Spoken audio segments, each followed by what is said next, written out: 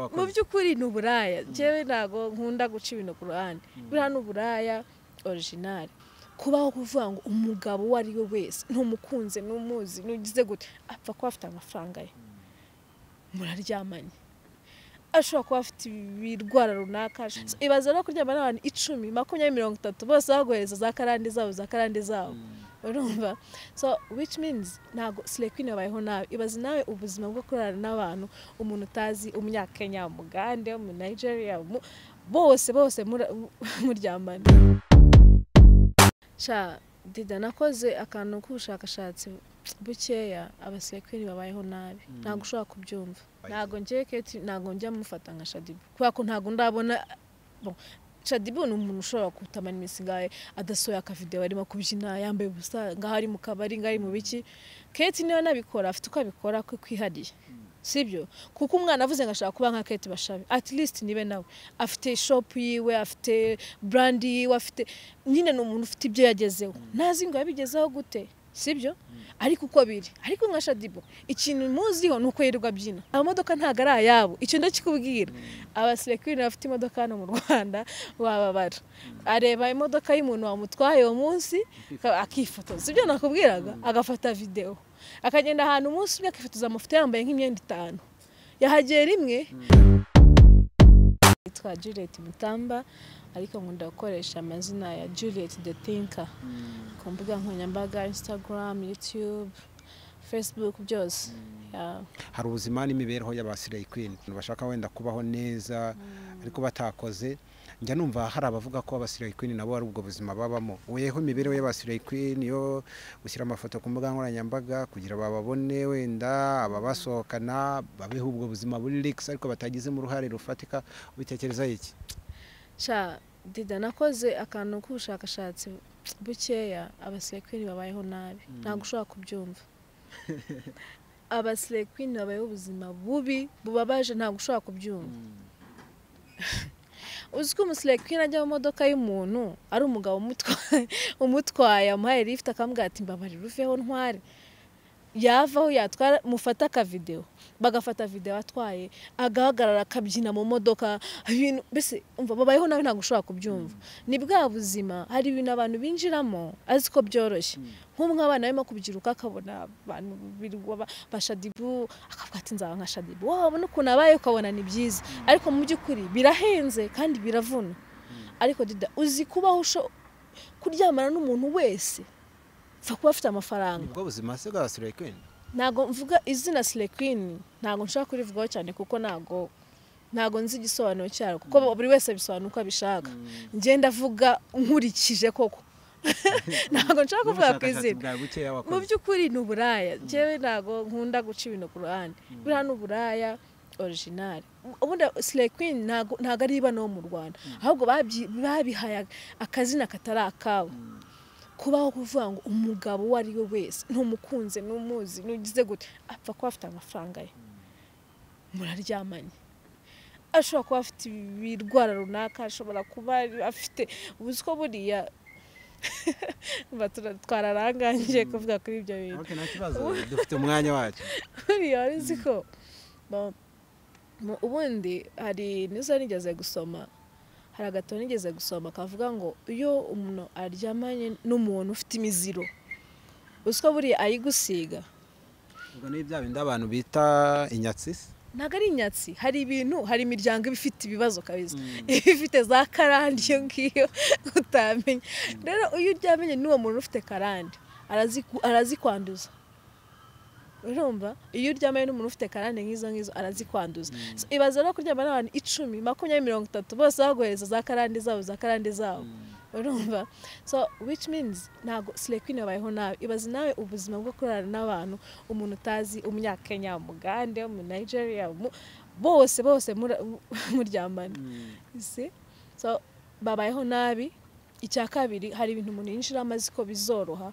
yagiramo akabura kunabyikuramo kuko niba aramenyereye ko abantu batakubona kuri moto ejo ukabura umukiriya niko nabyita ugatangira kugenda kuri moto uzaba waraburije niko nyarumva abantu bavuga so ngiye ubuzima babayemo mbagirira impuhwe vraiment kuko babayeho nabi pe kuvuga ngo nubura amavuta yo kwisiga meza uraza gusa nabi mu gihe genda isiga gikotoro nkagenda nta kibazo mfite. ariko tubabona bakeye bari no mu modoka. Nibyo nkubwira amamodoka ntago ari ayabo, icyo ndakikubwira. Abasirikare bafite imodoka hano mu Rwanda wababara, areba imodoka y'umuntu wamutwaye uwo munsi akifotoza, sibyo nakubwiraga, agafata video akagenda ahantu umunsi umwe akifotoza amafoto yambaye nk'imyenda 5 yahagera rimwe akayipostinga uyu munsi, nyuma y'uko cyumweru agapostinga indi gutyo urumva. So jewe ntago mbacira urubanza, ariko mbona babayeho nabi ku bwanjye. hari abana babona buriya buzima, babona bakunda abasirikare bakunda kwitabira ibitaramo cyangwa se aho byabereye. Njya numvaga gateme hari abantu bagakunda ngo ari aho byabereye, aho byashyushye, ukabona nibo bari mu myanya y'imbere mu bitaramo, nibo bicaye imbere, ukabona hari urubyiruko rwifuje ubwo buzima bagatekereza ko ari ubuzima bwiza. Wabikozeho ubushakashatsi buke? Iki gihugu nicyo kibazo dufite, kubona umustar, umuntu bita ngo ni umustar, ubundi akaba ari nk'inyenyeri imurikira abantu, wakoze ibintu byiza, wagombye kuba ari urugero rw'abantu. Ariko umustar uyu munsi mu Rwanda akaba ari umuntu wifotoza yambaye ubusa ku mbuga nkoranyambaga, akaba ari umuntu ubyina yambaye ubusa. Ikintu birimo kwangiza ni generation ziri hasi. Abana batoya cyane cyane abakobwa babyiruka babona abo bantu, azakura avuga ati genda shaka kuzaba runaka, ngenda shaka kuzaba kwa kundi wenda twego batubazaga ushaka kuzaba, ugahita uvuga nshaka kuzaba Madame Jeannette Kagame, nshaka kuzaba mushiki wabo, undi ushaka kuzaba ati nshaka kuzaba Shadiba, urumva, urashaka kuzaba runaka, bitewe n'iki icyo ubona nyine, icyo kurubona nicyo wumva ushaka kuba cyo. Rero bisobanuye ngo hatagize ikintu gikorwa, generation zo mu myaka iri imbere, ndakubwiza ukuri, byaba ari ibibazo mu Rwanda. Nta n'abayobozi twazabona. Hari igihe ngenge ntekereza se ubundi mu myaka 20 abayobozi tuzadufite mu Rwanda ni bande? Bose ko abantu bose mbona basigaye bose n'abasleya, abandi mbese ntago wabona ikintu wasobanura. So birababaje kubona nyine umwana w'iyi minsi abyiruka yumva ko ashaka kuzaba nka Shadibu. Mu by'ukuri Imana imbabarire, ntago namwihaye cyane, nuko nta rundi rugero numva mfite hafi ko kuba natanga. Basire ni benshi, ari ba Shadibu, akaba ba Kate ni umuntu ngo nakize, ababyinjiramo cyane niko bavuga ko nakize, ndetse ngo wanishoboye cyane. Kuba umuntu yaba Shadibu cyangwa Kate bakagira amafaranga bagakira bitwaye. Ntago ngiye Kate, ntago njya mufata nka Shadibu, kubera ko ntago ndabona Shadibu ni umuntu ushobora kutamana imisingaye adasoya akavideo arimo kubyina yambaye ubusa ngaho ari mu kabari, ngaho ari mu biki. Kate niyo nabikora, afite uko abikora ko kwihariye, sibyo? Kuko umwana avuze ngashaka kuba nka Kate Bashabe, at least nibe nawe afite shop yiwe, afite brand yiwe, afite nyine n'umuntu ufite ibyo yagezeho, nazi ngo yabigezeho gute, sibyo? Ariko uko biri, ariko nka Shadibu ikintu muziho nuko yirirwa byina, urumva, nuko afite abana atabana n'umugabo. Nago ngiye kumujajinga for real. Icyo mvuga ni kuri generation ntoya, abana bari batoya bari uyu munsi, akabona ko burabuze kwirirwa ubyina mu kabari, kwirirwa postinga, kuba hanywe inzoga ihenze, kuba wasokeye ahantu hahenze, aribwo buzima bwiza umuntu agomba kubamo.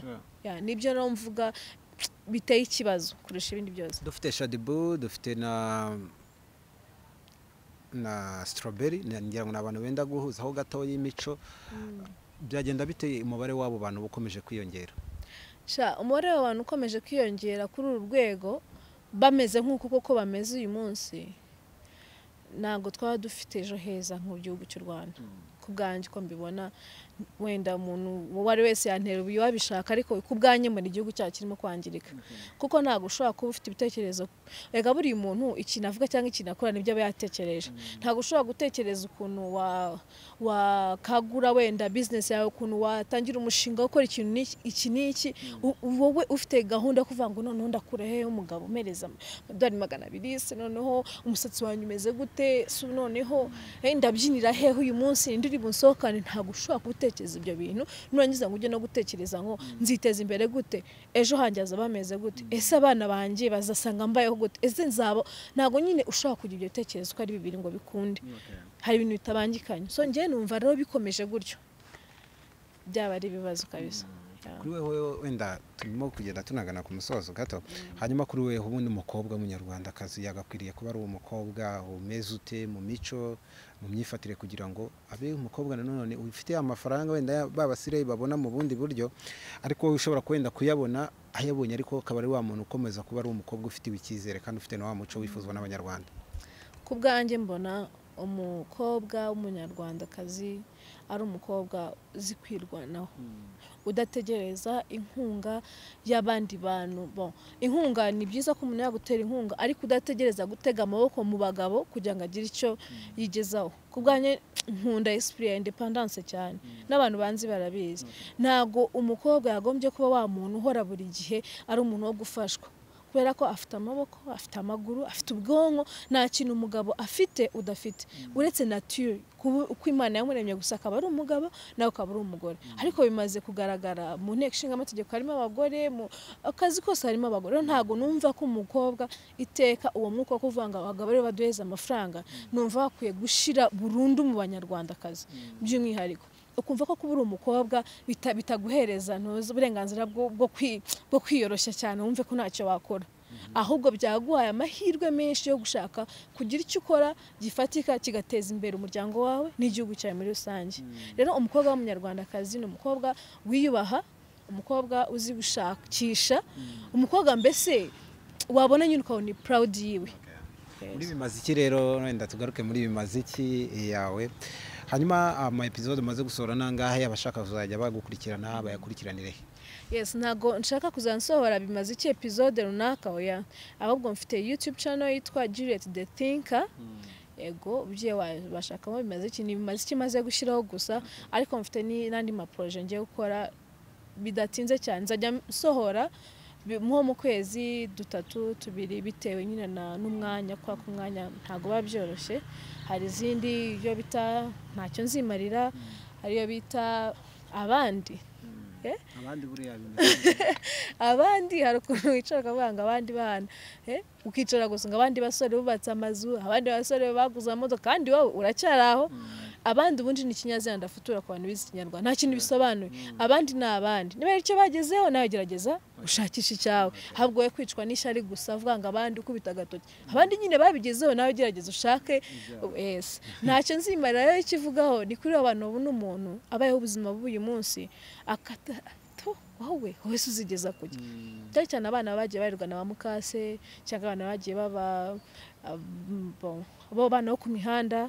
Ngiye kuvuga gukoresha imvugo itariyo, umuntu akakureba uyu munsi akagusuzugura atazi ngo ejo habitse iki. So nizo zigiye gukurikiraho izo nuko ari ebyiri. Ubwo zose bazazibonaho kuri Juliet the Thinker kuri Instagram naho niko nitwa byose. No kuvuga ngo mu minsi mike cyane abandi zaba yagezeho ntacyo nzimarira. Juliet wenda umuntu akubajije akabazo k'amatsiko ubu turi kuvugana waba ufite nk'ibiro bingahe? Shano kuri kimana nubwo mbizi.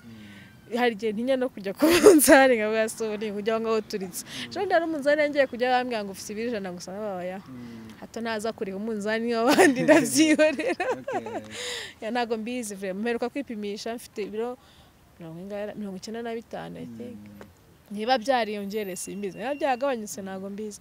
Tekereza ko ari iki cyaba gituma ubukunda kubyibuha cyane? Ni umunezero ni ariko cyangwa ni ibiryo nabyo birashoboka. Oya kuba kuvuga ngo ibiryo kurya ndarya nk'abandi bose umunezero ndawuhorana kujya mbone narakaye nikarare kazi. Ariko ni nako navuze ni wacu twese turabyibushye rero urumva ni ibintu ni natural ntago ari ibintu bavuga ngo nyine niko tungana.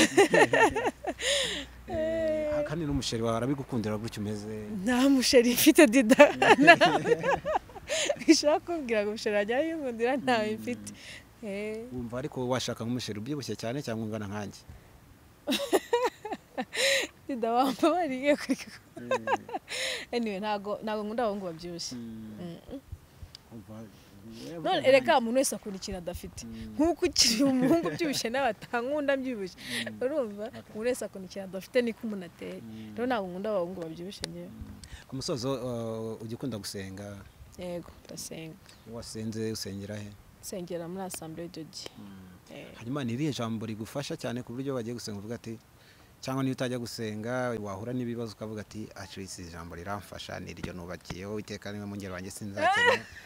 iyo nturivuga urumva none se kwisi urivuga nege bwawe nindivuga ko yakoresha ryo bitavuga ngiki none se kuri imvugiye erega iryo hari indi iri muri Yesaya ni 48 ngo azanyiza abanzi banjye bon ni ibintu nk'ibyo nenge kuvuga Zaburi ya 23 isuyivuga ubwo urumva yenerwa ngira ikintu bita yerekwa haleluya amina cyane so amajambo yo ni menshi nge nemera Imana nta kindi nta birenze ibyo ngibyo Juliet Mutamba tugushimire kandi twizere ko ku ngingo nyinshi zitandukanye mwumvishe ko hari umuntu ufite ubwenge bwinshi cyane hanyuma kandi uzi no gutondekanya ibitekerezo bye nta muntu yibasira no ku ngingo zitandukanye twizere ko nitujya tugutumira uzajya uduha umusanzu wawe murakoze cyane The ZOOM TV murakoze n'undi munsi ndahari bwira rero abantu ba subscribing kuri channel yawe abantu mukore subscribe mukore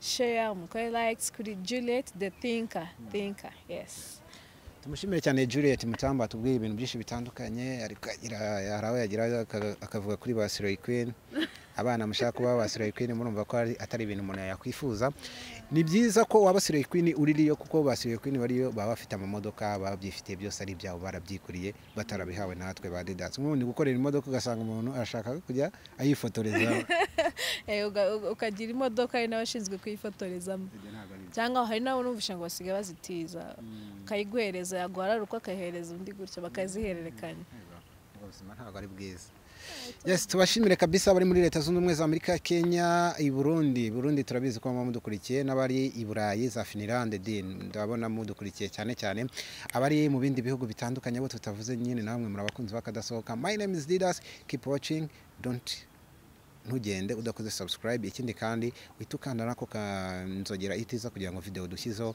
zizajye zikugeraho mu buryo bwa notification my name is Didas I'm out nawe utarakanda subscribe kanda ko kamenyetso k'umutuku kanditseho subscribe kugira ngo uzajye ubona n'izindi video zitandukanye utasanga ahandi turabakunda